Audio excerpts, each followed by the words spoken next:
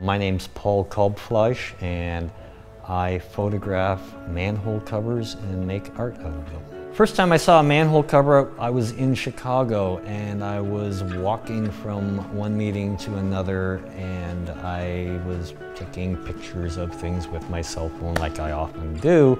And for whatever reason, I looked down and saw this manhole cover and thought it was really well crafted and well designed. I just was kind of shocked that I had never seen this before, so I kind of took a picture of it.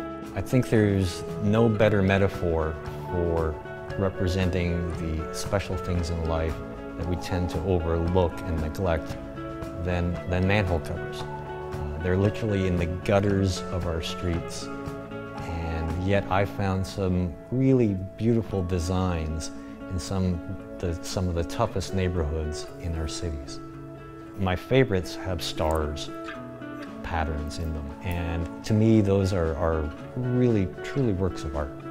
My initial contribution to this project, if you want to call it that, is that I had time. I had the time to look down and see these designs that nobody else was paying any attention to. And what I saw was these beautiful and very original patterns that people had put a lot of care into, and I just was compelled to pay homage to what I was looking at. I consider myself kind of a curator of these designs as opposed to being the artist sometimes. I think art has to say something to the viewer, or sometimes the viewer has to say something to the art. But either way, there has to be a communication of an idea there. Perhaps originally it was photographs taken from a point of pity for these forgotten and neglected designs, to become really a celebration of the spirit of originality and its ability to endure.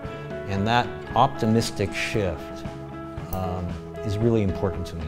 Originality is built to withstand being walked on. It's tough stuff, just like manhole covers. I'm hoping the message embedded in my art is relevant for today's somewhat turbulent times. Life is tough, and you have to be tougher. You have to find your originality and endure. You can be tougher than life. So shine up your cast iron star and wear it well.